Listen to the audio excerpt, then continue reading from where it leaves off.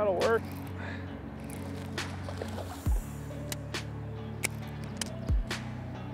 The Tokyo rig in the spring. Pretty good largemouth. There we go. You see how he's got it hooked perfectly. No weight in the way. It's about a 3-pound largemouth here in the springtime. Right on some wood. That's cool. So where we're at right now, you can see we've got water kind of up in the trees, and if you were to just come into this area and look around, it would seem very overwhelming, the amount of cover that we're looking at, and it can be sometimes hard to determine where to start. And ultimately your goal is to kind of establish a pattern, whether you're fishing to these trees that are standing up vertically is the one type of cover we got in here, and then the other type are these trees that have fallen over and they're sitting horizontally. So those are really our two options, and what we've keyed in on so far are these trees that are laying more horizontal. It just seems like that's what they're sitting on. And so it allows us to come through this pocket and target only those trees rather than wasting our time fishing all the other stuff that's standing up vertically. And I think that's so key with fishing in general.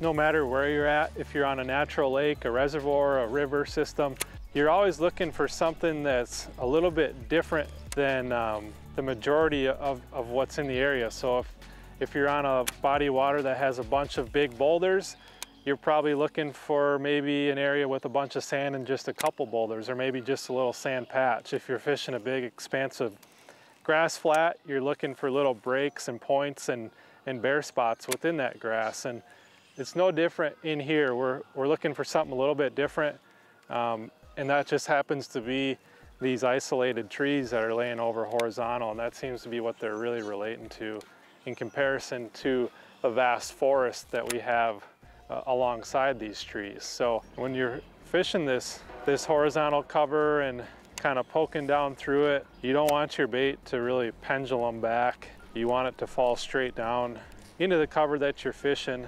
This Tokyo rig does a really good job of that. When it falls, it's real streamlined. It leads with that weight first, and the bait follows. So I've got a 7-foot medium heavy action rod. It seems like with this 7-foot medium heavy, and every rod manufacturer has a little bit different medium heavy. Some are a little bit lighter, some are a little bit heavier.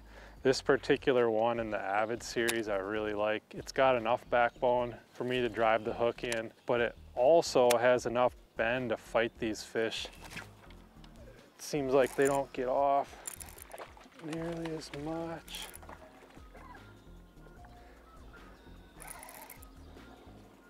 We got one pegged here.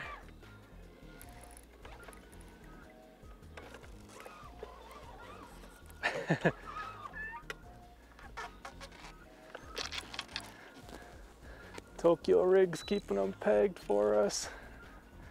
Oh my gosh. Oh my gosh. So guys, we got ourselves all wrapped up in here, and normally when that happens, those fish will peg your bait up against that stick and pull right off. Oh, there we go. I don't know if you guys can see that, but Tokyo rig still got them pegged. A little bit heavier rod in that situation that wouldn't give so much when that fish is fighting on there. This thing might have a better tendency to pop off. With this rod that gives a little bit more, you know, we were able to get up in there pretty quick. I am throwing pretty heavy line. I've got Suffolk's 20-pound advanced fluoro on right now, which I think is a big deal when you're fishing around this heavy cover, especially wood. I prefer fluorocarbon over braid. It doesn't seem to dig into the wood so much, which you can see that we were wrapped up pretty good there, but it actually wasn't dug into the wood itself. which I think is a big deal also to keeping them pegged when they get wrapped up like that. If that braid digs in, they've got more leverage to try and pull out of there.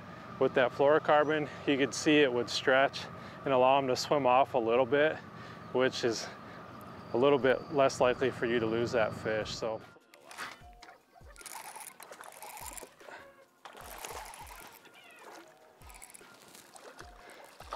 they're like on every one of these in here. All right, another Tokyo rig right in the nose, right where you want it. Right on the end of that lay down. A little pre-spawn fat chunk.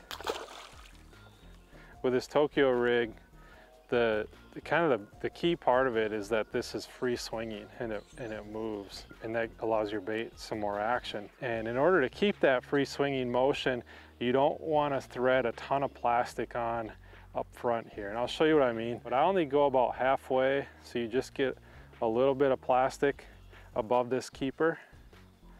And that allows your bait to not cover up this ring, which is where the free swinging action comes from. So if you were to thread too much plastic on there, it would get above that ring and it would kind of defeat the purpose of this free action. So you only want to thread on them just a little bit there, and that'll do the trick for you.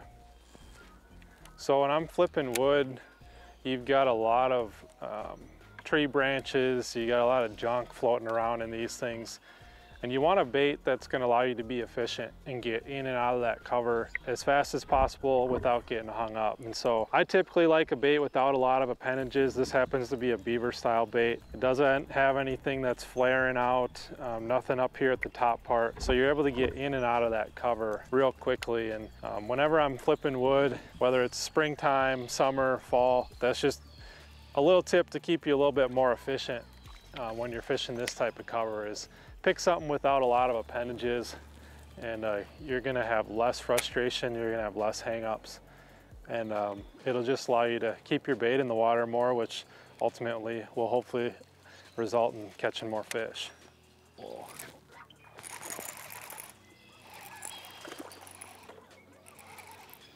But I haven't missed a fish today that's actually eating the bait. Another decent little river fish.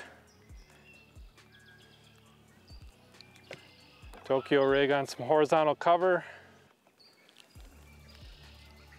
And you can kind of see just how different that cover is compared to all these other flooded trees up on the bank. It's very isolated, it's a very high percentage spot. It's a great spot for a fish to be living in.